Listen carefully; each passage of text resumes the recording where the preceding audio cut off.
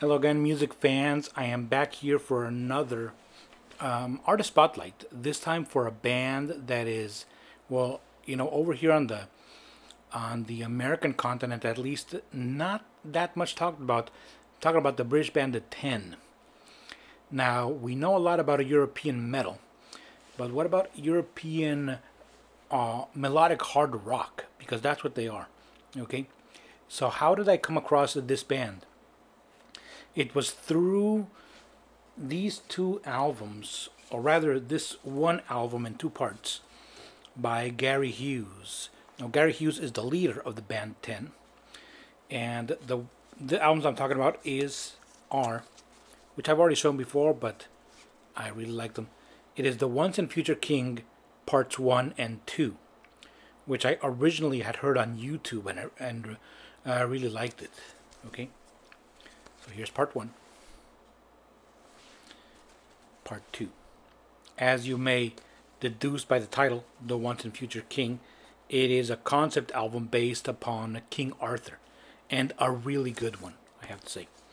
This one is loaded with guest stars. I'm just going to show a little bit like Doogie White,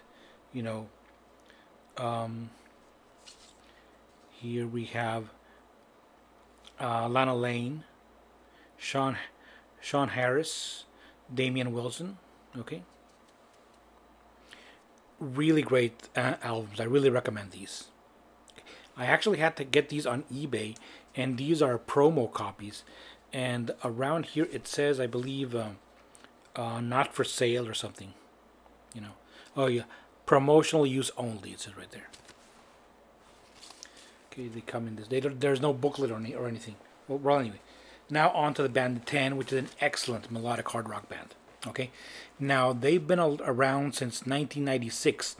Their first album was called X or 10, the Roman numeral, and they have 14 studio albums, of which I only have 5, and those 5 I have them only in the digital format. So I'm going to be putting all the covers over here.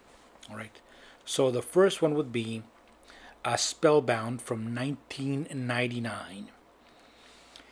If you've listened to the band, also the English band Magnum, they're around that family of sound. Really great hooks, really great melodies on the lead solos and on the guitar melodies, and great vocals. Nice, really clean vocals by Gary Hughes. Not to be confused with Glenn Hughes. All right, the singer from Black Star Riders, ex Deep Purple, ex Black Sabbath, ex a whole bunch of other bands. It's Gary Hughes. Okay, so Spellbound, fantastic album. All right, after that we have Storm Warning over here. Okay, from 2011.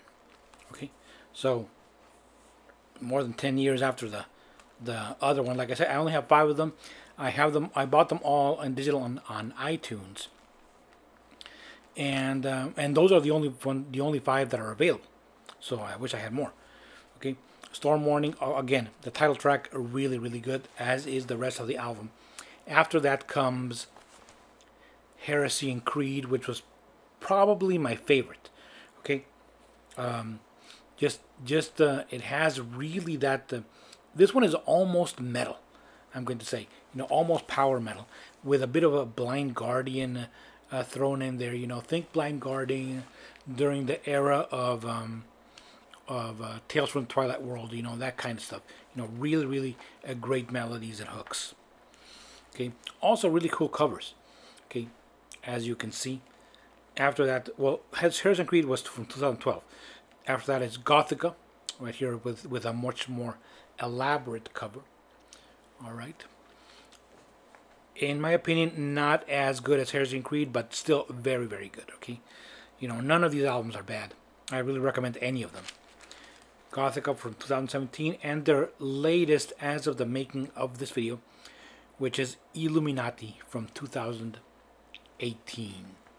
Okay, so that one I only recently got, like about maybe a week or 2 ago, and I'm still digesting it. But it is, like I said, really good hard rock with a lot of great hooks, you know, great melodies and great singing. Also, the subject matter of the songs does go into the fantasy elements a bit.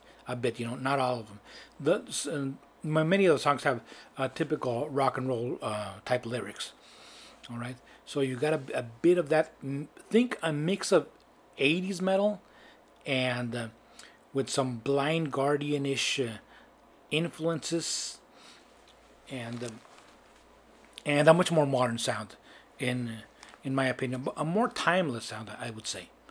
Okay, so like I said, think of the bands like Magnum and also Eclipse. That band also comes to mind. You know, there's been a bit of more. Also, the band Gygax, you know, which I really recommend if you like a more of a Thin Lizzy type of sound. Okay, so that is the band 10. All right, the band with an unusual name. It kind of makes it hard to look for them when you look for them on the internet.